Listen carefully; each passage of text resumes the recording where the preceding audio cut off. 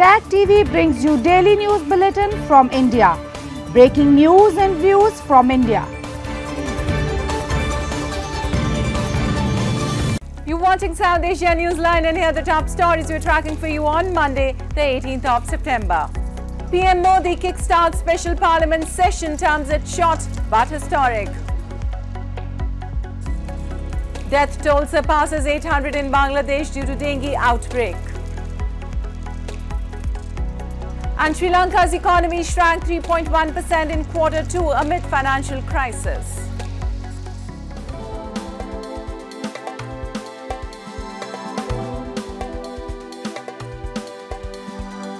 And now for all the details. The special session of Parliament was kick-started on Monday as PM Modi initiated the discussion on 75 years of the parliamentary journey. The 5-day-long session, which began in the old Parliament building, will move to the new Parliament premise on Tuesday, where as per the tentative list of agenda, 4 bills will be introduced by the government. Prime Minister Narendra Modi opened the discussion on the parliamentary journey as the 5-day special session of the Parliament began on Monday. Addressing the lower house of the Parliament, PM Modi said it was an emotional moment to leave the old Parliament building, which has witnessed several historical decisions from abrogation of Article 370 to reservations for economically weaker sections. Recounting history, Prime Minister said, from Jawaharlal Nehru's tryst with destiny to Vajpayee iconic speeches, the Parliament was witness of various leaders presenting their vision of India. He said many bittersweet memories have been associated with the old premise, which has now become a shared memory and pride. आजादी के बाद बहुत बड़े-बड़े विद्वान लोगों ने बहुत आशंकाएं व्यक्त की थी। पता नहीं देश का क्या होगा, चल पाएगा कि नहीं चल पाएगा, एक रहेगा कि बिखर जाएगा, लोकतंत्र बना रहेगा नहीं, 50 लेकिन इस देश की संसद की ताकत है कि पूरे विश्व को गलत सिद्ध कर दिया. Well, this building is full of memories, as the Prime Minister also said. It's also full of history. It'll be a sad moment. Let's hope the new building has better facilities and more convenience for the members of Parliament, new technology, all of those things. We'll have to see. But still, it's always an emotional moment to leave an institution which is so full of history and so full of memories. The special session, which began in the old Parliament building, will move to the new building on Tuesday. The government has so far listed 4 bills, including the legislation to regulate the appointment of Chief Election Commissioner as part of the legislative business. Opposition lawmakers are also seeking passage of the Women Reservation Bill. And India's Foreign Minister S. Jaishankar this past weekend highlighted that Prime Minister Narendra Modi took the lead and was very clear about the African Union becoming a permanent member of the G20 grouping. India amplified the voice of the Global South during the G20 summit in New Delhi under its presidency of the bloc. Addressing students of Indian Institute of Space Science and Technology in Kerala, Jaishankar said Africa has gone through enough suffering and they needed a helping hand. When we became president, he was very clear saying, look, enough of this, we will do something, I will take the lead. And which is what he did. I mean, he wrote to the other 19 leaders saying, this is India's firm view, please let me know, where you stand. And I think it forced the issue. PM Modi has called the inclusion of the African Union in the G20 a significant stride towards a more inclusive global dialogue. He stated that India was looking forward to collaborative efforts that benefit the entire world. The African Union consists of 55 member states. Moving on, a prominent political activist has highlighted Pakistan's nefarious agenda behind the Anantnag encounter, in which 3 Indian security personnel were killed in action. A report.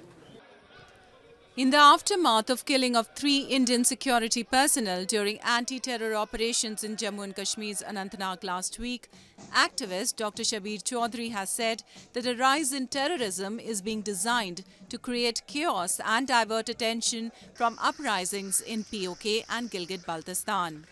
He pointed out there has been massive anti-Pakistan sentiment in its occupied territories due to ongoing economic crisis, and Pakistani agencies had to do something to divert people's attention.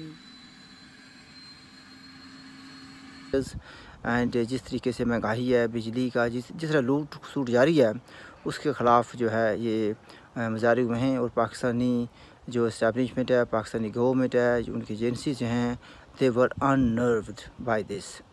तो उनको diversion की अशद बहुत ज़रूरत थी, तो उन्होंने diversion पैदा की। क्योंकि तहकीक करने के लिए या तफ्तीश करने के लिए आई डोंट नो क्या क्या करना पड़ेगा उनको। तो नतीजा क्या निकलेगा? जब इस तरह की लोग हरकत होगी तो लोगों के में गम और गुस्सा आएगा, और गम और गुस्सा वो ज़ाहिर है किसके ख़िलाफ़ आएगा? बहुत से लोग कहेंगे कि इंडिया ने हमारे ख़िलाफ़ ये किया, हमसे नाइंसाफ़ी हो रही है, हम पर जुल्म हो रहा है। तो ज़ाहिर है कि जिन लोगों ने ये प्लान किया अटैक, उनकी तो उन पाँचों उंगलियां घी में और सर कढ़ाई में है। India also blames Pakistan aids terrorists to spread unrest in Kashmir Valley, a charge Islamabad denies. The Kathmandu District Attorney Office on Sunday registered case against 29 people over their involvement in the 61 kilograms gold smuggling case, local media reported. Among those implicated in the case, 9 are reportedly foreign nationals of China, India and Belgium. Authorities in July this year had confiscated over 61 kilograms of gold, which had arrived in form of cargo consignment from Hong Kong. So far, the investigating agencies have arrested 26 people for their involvement, while 3 others implicated in the case by the Attorney Office, including a Chinese national, are on the run.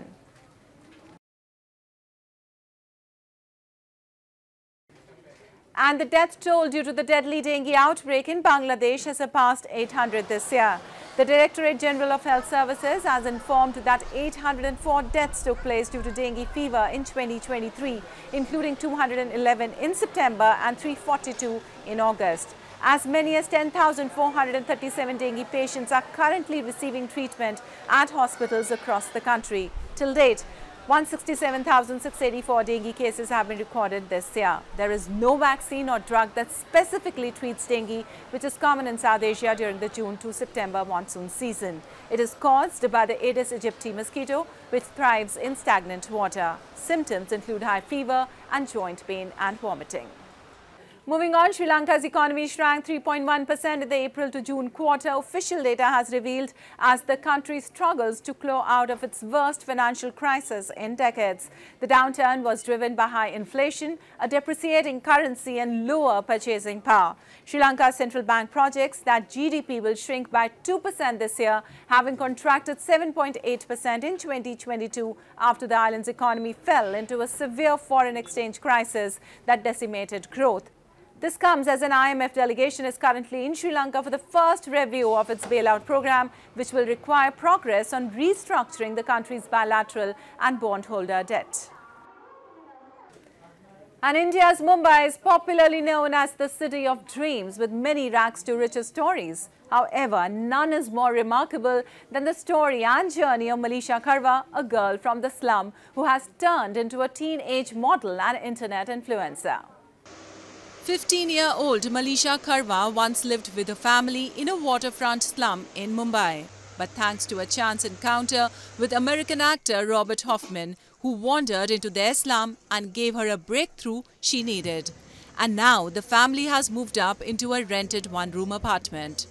Hoffman posted videos of Malisha's cheeky but winning personality and moments of her teaching him how to speak Hindi with a voice that burst with happiness, belying the hardship she's known, having lost her mother at a young age, leaving her father to juggle his day job while raising 2 children. Knowing the power of the internet, Hoffman helped her launch a GoFundMe campaign.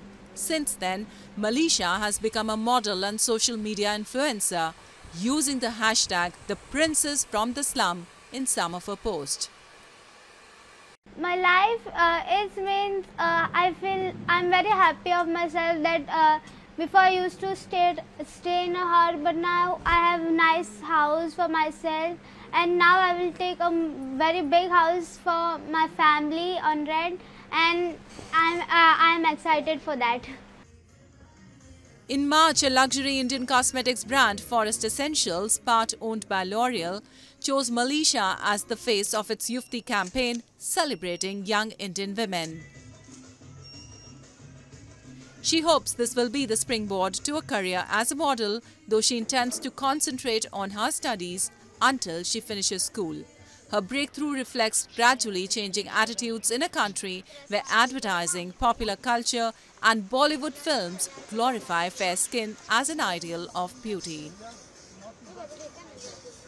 मैं इतनी दुआ करता हूँ कि जो बेटा हम लोग ने जैसा दिन नहीं देखे, जैसे देख लिए हम लोग ने जैसा परिस्थिति से निकाल लिया है, हमारे बच्चे ऐसे परिस्थिति नहीं देखे और आगे के दिन में वो लोग को मतलब हमारी दुआ है कि कुछ कामयाब बने.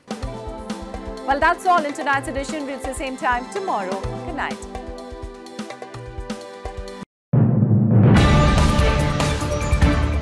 Tag TV brings you daily news bulletin from India. Breaking news and views from India.